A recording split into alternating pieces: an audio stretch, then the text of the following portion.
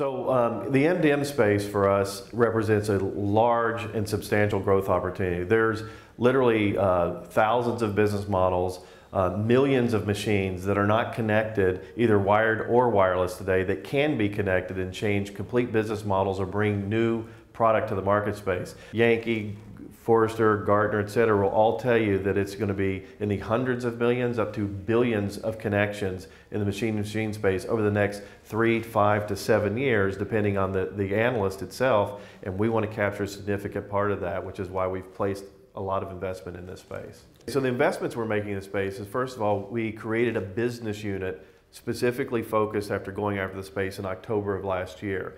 So what we did is we took a look at the organization. We realized that we had folks working in the machine-to-machine space that were in our wholesale business unit, in our consumer business unit, in our BMG marketing space unit, which services enterprise and large customers. And we had impact across the entire ecosystem from B2B and B2C, but none of it was combined to create a single operating unit, a single message, a single strategy, and a go-to-market approach. So that's one of the investments we did, was to pull all those resources together to create accelerated growth. We've built a website dedicated towards the M2M space as opposed to the phone-based application space.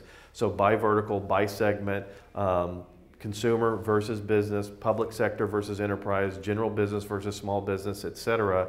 Number two, we're building a collaboration center in the Bay Area that's very specifically focused on innovation in the space. So creating an environment where developers can come work at Sprint for a day, for a week, for a month, and get access to RF technology, chamber technology, modules, test kits, SDKs, and solutions engineers from Sprint to help you bring that innovation to the marketplace in the form of an end user product. The third thing I'd say that we've done is create a flexible billing system around the 4 different network technologies we have today. So you can literally use 3G or 4G or 2G technology depending on the application set and be able to offer a myriad of different billing options like prepaid, postpaid, off-peak, peak, wholesale, retail, bill on behalf of solutions, if you will. So the flexibility around the billing capabilities combined with the network technologies we have creates a unique differentiation, and putting investments in that space and bringing it to the marketplace is another example.